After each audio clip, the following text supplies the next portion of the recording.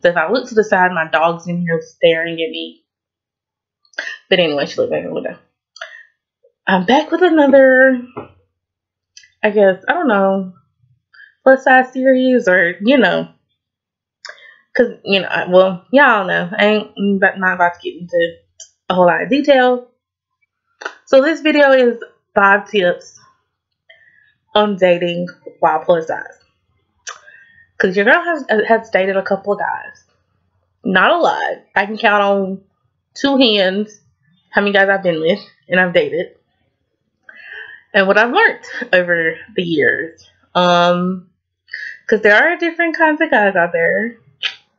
I've talked to a lot of different guys. I've never dated guys. Because you can get some of them dudes that be hitting you up and you like a fetish to them. Like, ooh, I like a big girl. Like it's fetish. Like, they don't want to date you. They just, like, think of you as a fetish and they want to sleep with you. I've had a couple of those. I've had some guys like that. Like, literally holler at me, hit me up. Whatever you want to call it. I hate to say that I'm one of those people that online date. Just because, I don't know, there's people where I live. 1, I'm not their type, or 2, I'm related to them. So, well, like my particular type of guy, what I prefer to date. So, my number 1 tip for dating is, if you online date, make sure, they are legit. They are who they say they are. And that they're wanting to date, like, they really want to make something out of it, or they want to talk to you and, see where it actually goes with you. Not like, hey, you are a fetish to them. Like, ooh, I like them. I like big girls, thick girls, plus size females. And I just, I want to talk to you just because, hey, you're a fetish to me. Gee, girl, here's some ways you can tell, because they will always want to talk about, they will come up, the very first thing, their very first, conversation with you, or what they ask you. Like, I've had guys ask, so what's your favorite position? Like, you just met me. Like, you don't know how old I am. You don't know what I look like. Because I'm not those types that's going to catfish somebody. What you see is what you get with me. Either you like it or you don't. Let's see. What's your favorite position? When's the last time you had, relations? Or when was your last relationship? Or are you looking for friends with benefits? Like, something to that nature. Because that's only, like, to me, that sounds like somebody that just wants a fetish, and they want to just do you, and that's it. They want to do you on occasion. No, I'm not that type of girl. I'm looking for marriage. I'm looking for something long term. Period. Number 2 tip for plus size dating. If you are into skinny men, make sure they can handle all the, because we is fun as I'll get out. Come on now. Make sure they can handle all this, because some guys can't handle it. And they run. And then you don't hear from them again. Or if you do hear from them, they're like, you know what? You're not my type. You're fat. You're this, you're that. Because at first you were drop dead gorgeous and pretty, but they can't handle it.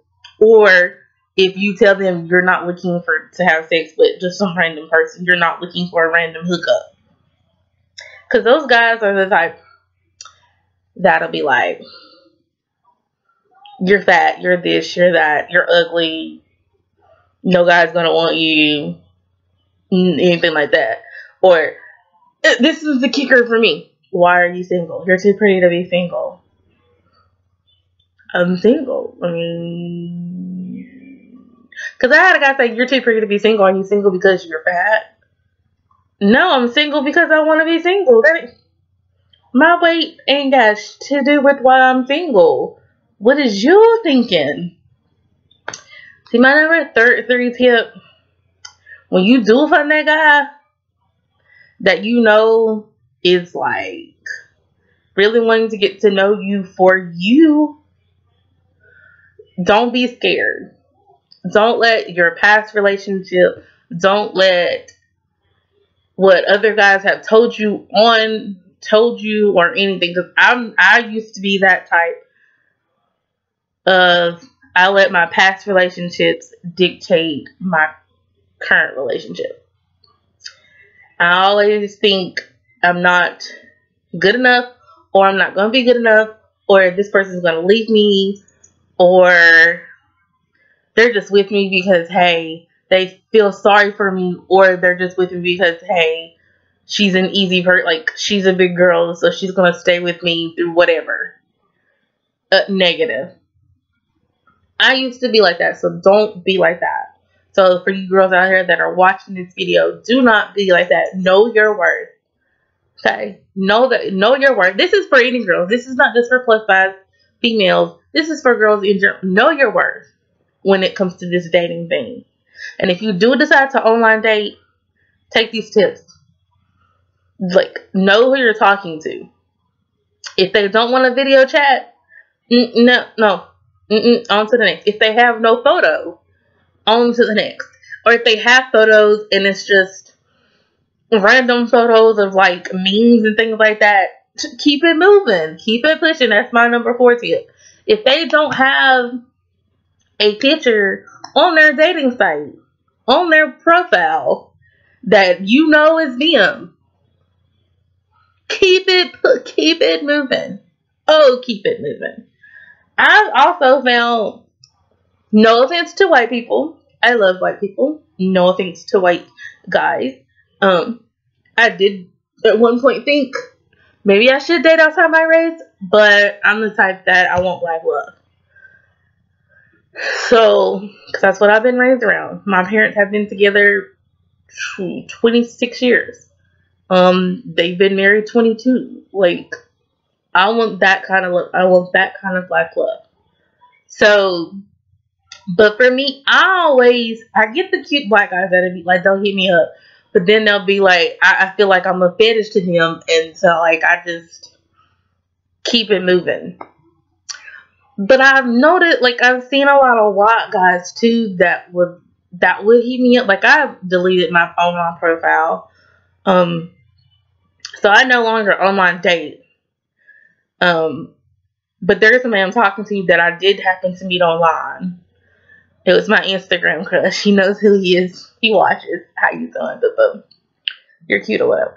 But you know, he makes me blush. But anyway, I'm taking baby steps with that. But I've noticed, like, white guys will hit me up, and I know it's a fetish thing with them. They'll tell me.